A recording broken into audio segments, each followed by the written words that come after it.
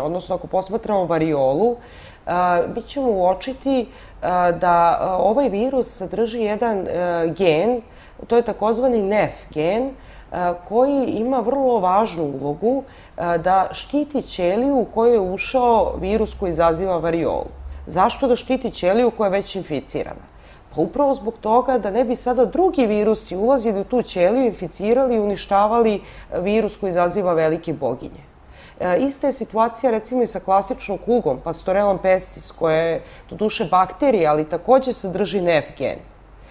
Zatim, može se postaviti takođe i pitanje da li je taj NEF gen možda sadržan u virusu konjske anemije, koji je korišćen u biološkom ratovanju za vreme Prvog svetskog rata, kada su Amerikanci pripremili veliki broj konja, taj broj konja je trebalo da bude poslat kao pomoć saveznicima, međutim, neko se provukao, inficirao konje virusom konjske anemije, konji naravno su masovno uginuli, a isto je poznata i situacija jednog nemačkog eksperimenta kada su konju koji je oboleo od konjske anemije u jednu nogu ubrizgan virus hepatitisa A, u drugu nogu virus hepatitisa B i naravno kao krajnji rezultat uz pomoć i NEF gena i sticaja okolnosti je nastao hepatitis C. Tako da i u današnje vreme kada se priča recimo i o mogućoj vakcini protiv ovog meksičkog svinjskog gripa, moramo imati u vidu da čak i taj virus u sebi sadrži NEF gen koji ga čini vrlo, vrlo nepristupačnim, vrlo dobro ga štiti, a osim, znači, NEF gena, moguće je čak da i ono H iz H1N1 nije hemaglutinin, nego je upravo možda nešto što naslućuje na englesku reč za konja, a to je horse. Tako da je vrlo moguće da sadrži i virus konjske anemije, a naravno poznato je da je u pitanju jedan bakteriofag koji sadrži virus svinjskog gripa i bakteriju svinjskog gripa, pošto grip može da nastane i kao produkt bakterijske infekcije i zbog toga to sve u mnogome znači otežava pravljenje adekvatne vakcine. Taj, znači, jednostavno NEF gen je umešan čak i u tvorevinu, u komponovanu tvorevinu HIV virusa i on tu igra svoju značajnu ulogu, ali kada smo već na terenu bavljenja različitim vakcinama, ja bih se još osvrnula i na onu treću stavku po pitanju svega onoga što sadrže današnje vakcine. Postavlja se pitanje da li je moguće sve te otrove koji su sadržani u vakcinama, bilo da bi atenuirali ili inaktivisali određeni uzročnik, da li ih je moguće, kada se pripremi vakcina, jednostavno na neki način izdvojiti, izbaciti. To je, nažalost, nemoguće, pogotovo u situaciji kada virus je samo blago uspavan, da tako kažemo, atenuiran, tada i otrovi moraju ostati tu gde jesu da bi virus ostao u tom oslabljenom stanju.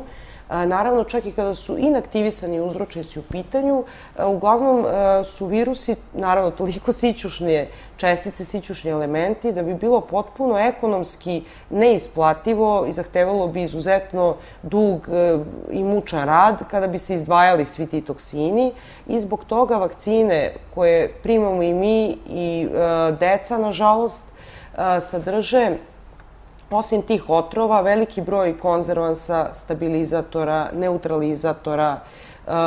Znači, to je jednostavno jedna, kako naučnici često nazivaju, čorba i nemoguće je vršiti analize svake pojedinačne doze vakcine, to je potpuno ekonomski neisplativo, već se analiziraju čitave bačve, znači na engleskom takozvani batch, i samo iz takve čitavog jednog, znači iz te velike količine uzima se jedan mali uzorak i pritom, znači, niko ne garantuje šta je u svakoj pojedinačnoj dozi vakcine. Posle ovog slikovitog i zastrašujućeg odgovora na pitanje dolazimo do narednog. U kojoj meri su vakcine doprinele pojavu nekih od najtežih oboljenja današnjice? Ja bih ovde za početak malo uvela naše gledalce u istorijat nastanka jedne od najpopularnijih vakcina u ovoj celoj vakcinomaniji. U pitanju je polio vakcina. Naime, dr. Jonas Salk je 1955. godine stvorio vakcinu protiv dečije paralize, koja je bila jedno oboljenje koje je uzimalo zastrašujuće razmere i pogađalo pretežno najmlađe. Ta vakcina je sadržala inaktivisane uzročnike i ona se injekciono primenjivala.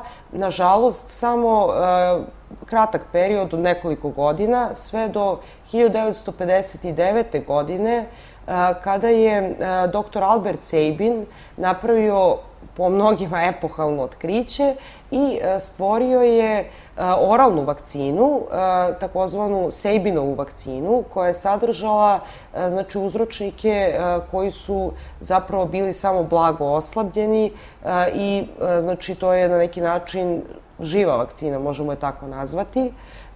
Međutim, već ubrzo, po početku primene ove vakcine, jednostavno videlo se da se događa nešto što je daleko od predviđenog. Pre svega, ova vakcina se dobijala pasažom poliovirusa kroz majmunske bubrege. Majmuni, budući da su hvatani u divljini ili dovođeni iz rezervata, su bili inficirani majmunskim virusima. Među njima najopasniji i najonkogeniji virus jeste SV40 virus, odnosno simjani virus, majmunski virus, broj 40, ali tu je recimo i fomi virus, podjednako opasan. I sada ljudi su gutali te doze Sabinove vakcine, ali su sa njom progutali još nešto.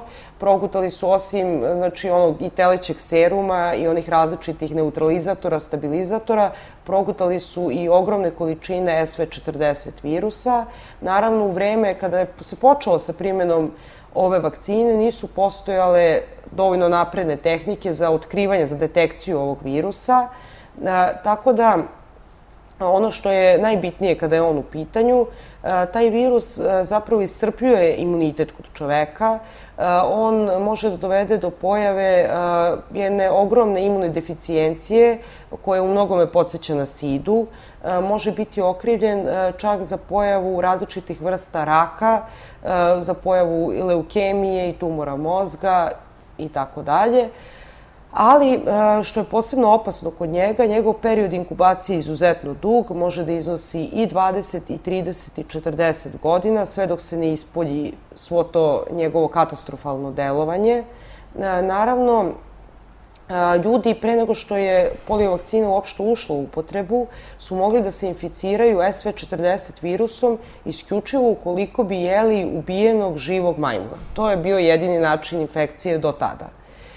Međutim, kada se pojavila sida i HIV kao prekursor side, naravno, povela se žestoka polemika da li možda vakcine imaju nekog udela u svemu tome. Utvrđeno je da upravo SV40 virus ne samo što otvara put HIV-u time što ruši imunitet u organizmu, već zapravo moguće je da on deluje paralelno sa HIV-om, jer u pitanju su ti virusi koji su iz kategorije retrovirusa, koji vrlo sporo ispoljavaju svoje delovanje, a koliko je sve to tačno i koliko ta veza između side i vakcina postoji, najbolje svedoči članak iz 1987. godine još, kada je trenutno jedan od najvećih svetskih eksperata na polju side, Robert Gallo, izjavio da je čak vakcina protiv velikih boginja jedan od glavnih krivaca za pojavu side. Znači, to je čovek koji se smatra čak ocem HIV virusa, jednim od